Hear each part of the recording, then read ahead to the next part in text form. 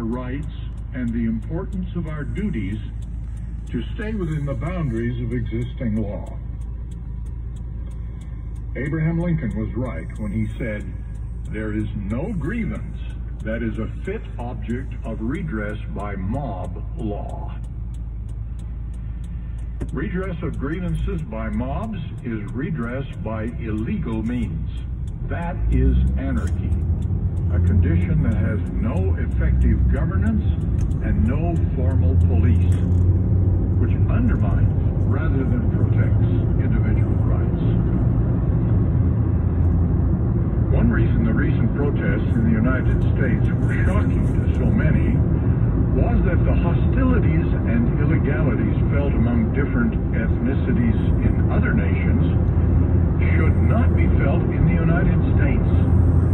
This country should be better in eliminating racism, not only against Black Americans, who were most visible in the recent protests, but also against Latinos, Asians, and other groups. This nation's history of racism is not a happy one, and we must do better. The United States was founded by immigrants of different nationalities and different ethnicities. Its unifying purpose was not to establish a particular religion or to perpetuate any of the diverse cultures or tribal loyalties of the old countries.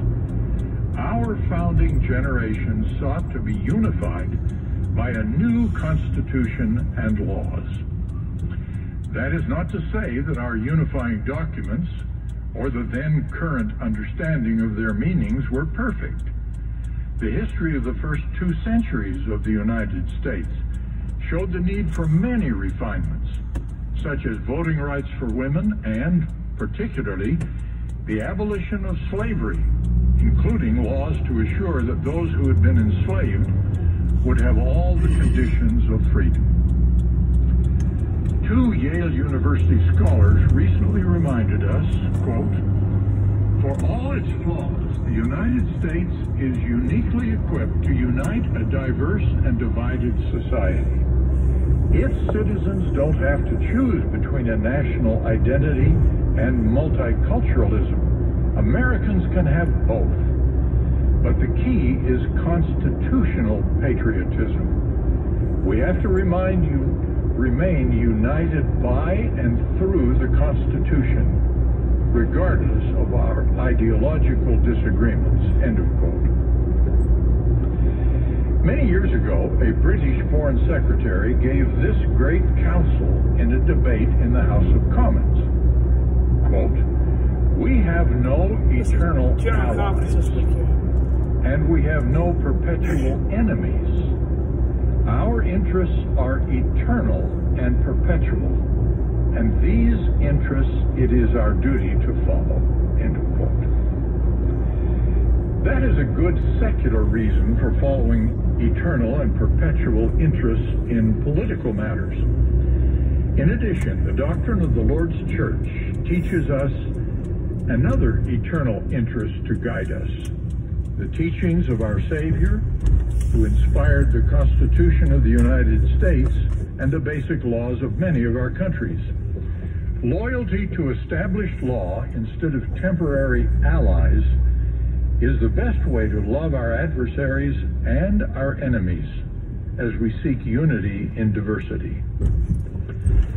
Knowing that we are all children of God gives us a divine vision of the worth of all others and the will and ability to rise above prejudice and racism. As I have lived for many years in different places in this nation, the Lord has taught me that it is possible to obey and seek to improve our nation's laws and also to love our adversaries and our enemies. While not easy, it is possible with the help of our Lord Jesus Christ.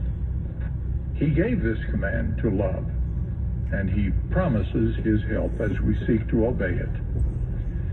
I testify that we are loved and will be helped by our Heavenly Father and His Son, Jesus Christ. In the name of Jesus Christ, amen. Amen.